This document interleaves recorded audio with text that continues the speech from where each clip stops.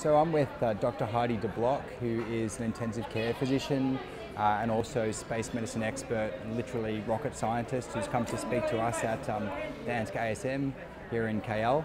I've just got a couple of questions to pose to her after her talks. So Dr. DeBlock, you've given an amazing talk on space medicine and the health effects of that in long duration space travel. What I'm interested in is what you think are the most challenging health concerns in long duration space travel, and in the context of that, whether you think we're going to achieve travel of humankind to Mars within our lifetime. I definitely think that we will achieve spaceflight to Mars, human spaceflight to Mars in our lifetime.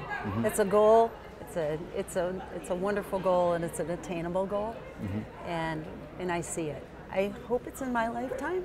Definitely be in your lifetime, but I definitely see that coming because we're put here to explore, and that's going to be the exciting part of it.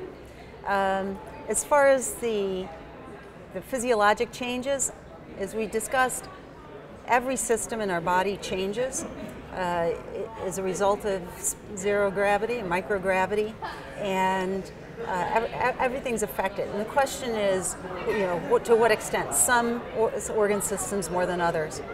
I'm in the cardiovascular physiology lab, so of course I like to think that the cardio aspects of spaceflight are significant. And we have significant changes in the cardiovascular system when we go up into space, and as a result of adaptation, coming back to Earth, we're really affected by those changes, and that'll be my talk tomorrow about going up into space and then coming back.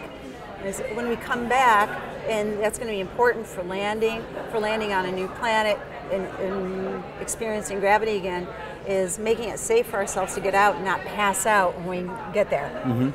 Also, some of the arrhythmias that are seen that we have to always be concerned about. There's QT prolongation that we're studying. There are hemodynamic effects in spaceflight. You feel okay, but your whole system is changing.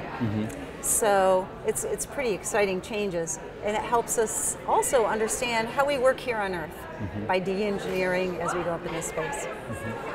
There are new findings from the International Space Station, mostly of ocular changes in visual disturbances up in space in prolonged space flight that we're it's starting to look at, and we've taken that on in the cardiovascular physiology lab also.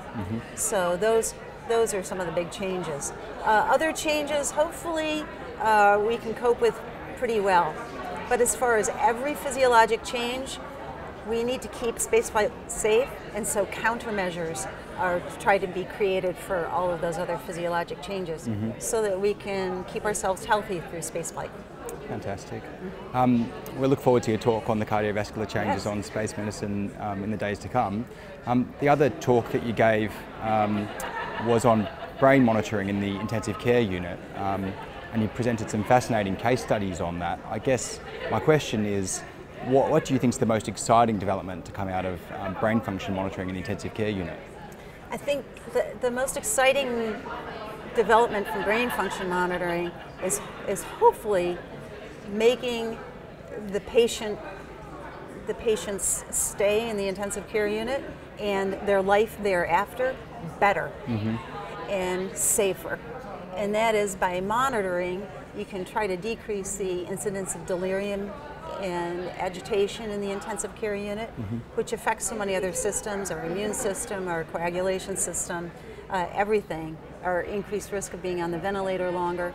So if we can get that under control and monitored and more appropriate, then we can make the ICU experience better, safer for the patient, and hopefully start to decrease the post-ICU syndrome, which includes post-traumatic stress disorder and cognitive disorders as a result of being in the intensive care unit.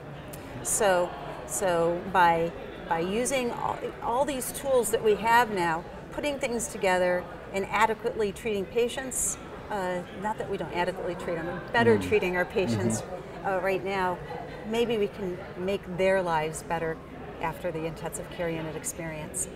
So incredibly worthy goals. Yes. Well, on behalf of Ansgar, thanks so much for your time. Thank Thanks you. very much, Dr. DeBlock. Nice meeting you.